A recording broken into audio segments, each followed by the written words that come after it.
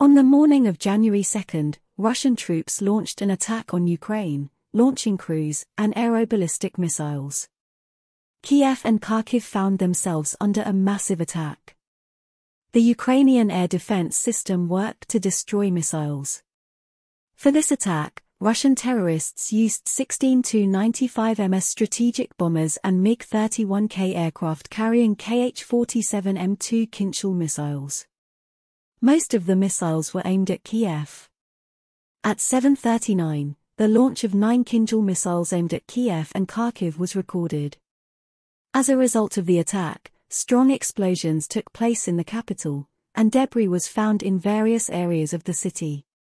Targeted objects of civil infrastructure were also damaged, including a gas pipe that was damaged. As a result of the attack, there is a partial lack of electricity supply in some parts of Kiev and the region. More than 250,000 consumers have been cut off. A temporary lack of pressure in the water supply network was also recorded in some areas of the city.